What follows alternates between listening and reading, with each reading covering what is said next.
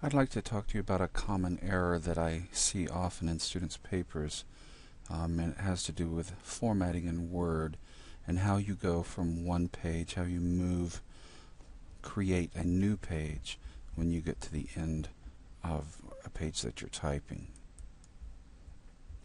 I find that some students tend to think still like they're typing on a typewriter. And when they get to the end of the content for one page, for example, here's the title page, which is correctly formatted. It's got a running head, it's got the page number, it's got the title of the paper, it has the name of the student, it has the affiliation information. And that's all that goes on this page because we don't have an author's note that's required for your submissions in my class. However, when you get to the end of this page, what many students do is they hit the Enter key repeatedly. So you can see that's what this student did. And so it goes down, the cursor moves down one line at a time, one double-spaced line at a time. You'll see there's some indents hidden in there and stuff, until it gets down to the next page. Now, while that does work, it can cause you problems, because when you send your paper to someone else and they open it up on their machine, which is connected to a different printer than yours are, and maybe slightly different printing parameters for that printer, it can reformat your paper so that your page doesn't actually begin at the beginning of the page. So what do you do in that case?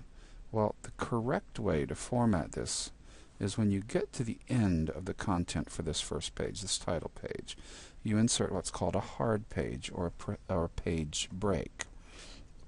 There are two or three different ways to do this. I'm going to show you at least two of them.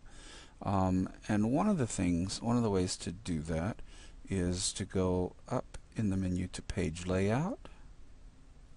And here in the Page Setup area, you can see there is a Breaks option. So we click on Breaks, and you can insert a page break. And that will end the first page at the place where the cursor is currently at and force a new page. So let's do that. So you can see that we were at Andrews University, and now we are on the next page.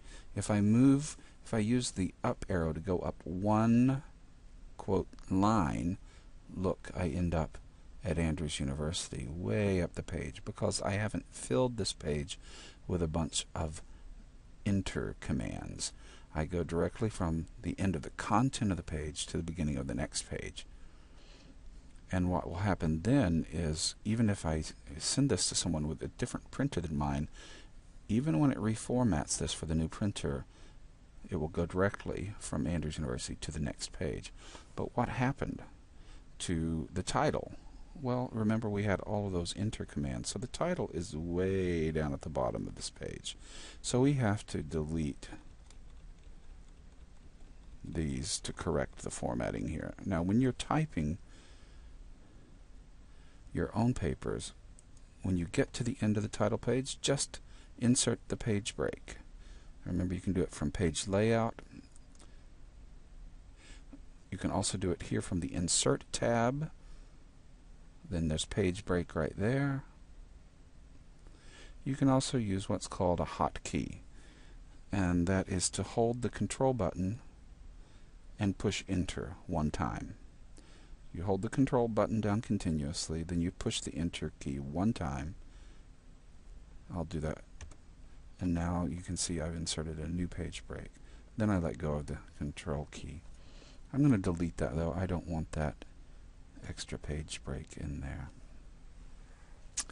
Alright, the other place that I often see the same thing happening is at the end of your paper before the reference list. So you can see here's the end of the paper, and sure enough, there are lots of lines there. So let's just get rid of all these lines and see what happens. Now we've got the reference list right there at the end. And again, I can insert the page break. I can hold down Control and push Enter, which is what I just did. Or if I undo, if I undo that, I can go to the Insert tab, and on Pages I can say Page Break, and you see it pops it down to the next page.